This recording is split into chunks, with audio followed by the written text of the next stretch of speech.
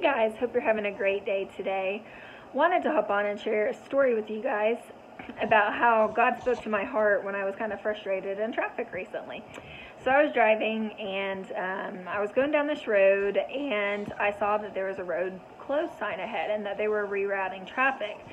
So it wasn't even that we could go through in any certain way. We had to turn around and go in a different direction in order to take this detour away from this area. And I remember at the time I was kind of frustrated because I had gone almost all the way down this road to get to the place where I needed to be.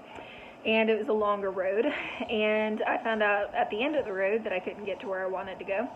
And so I was kind of frustrated because I was running a little bit behind from where I needed to be at the time. And I was like, okay, you know what? I'm just going to turn around. It's going to be fine.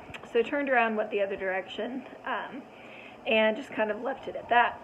Well, turns out later I found out that the reason that road was closed and that they were detouring everyone is they were working on a set of railroad tracks that had actually injured some cars who had gone over it earlier, and those people had unfortunately gotten hurt really bad. And so they had blocked off that road to prevent people from getting hurt further until they fixed the tracks, kind of a thing. And so God spoke to my heart so clearly, and he said, Jill, sometimes things that look like detours are actually divinely appointed for your protection in your life. And I think a lot of us just look at those seasons of our life where it feels like God is quote unquote making us take the long way around as inconvenient. We don't like those seasons. We like when things are fast.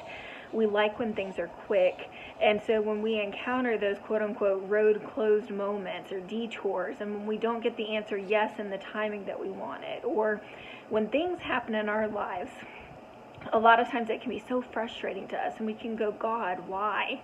And immediately God reminded me of the Israelites wandering in the wilderness. And you know, that had to be so frustrating. You guys, the Bible actually says that God led the Israelites the longer way around. There's actually a shorter route for the Israelites to get to the promised land, and God led them the long way around. And you might say, well, why would God do that to them?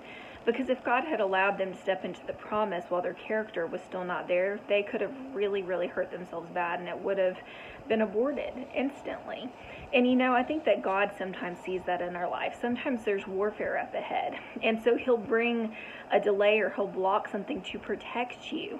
Sometimes your character is not ready for that blessing, so in love he will send you on a quote-unquote detour, or something that feels like a detour in the natural, so that he can grow you, so that he can send you into that opportunity.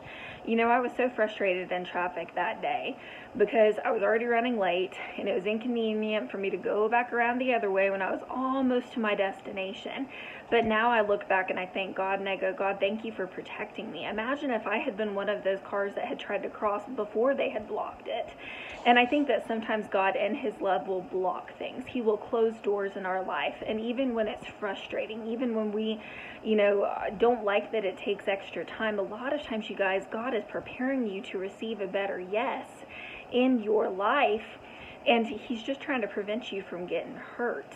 Amen. And so I just want to tell you guys today, if you've received a detour in your life where it seems like, man, I just keep getting told no. It seems like I keep going around and around. It seems like I keep having to take the quote-unquote longer path to get to my destination. I want to tell you guys today, God's still working in your life. He is still moving, and you have no idea what the reason might be. For me, it was because I could have gotten hurt if I had tried to cross there. And for some of you guys, it could be because there's warfare up ahead that he's trying to protect you from. Could be because if he tried to let you cross those tracks and your character was not ready for the promise, you could get hurt really bad and abort it quickly. And so I just want to encourage you guys today, God is still preparing you for those things that he has for your life. Hang in there, trust him, and know that he's going to get you there at just the right time. Amen. Hope you guys have a great day. I'll talk to you soon.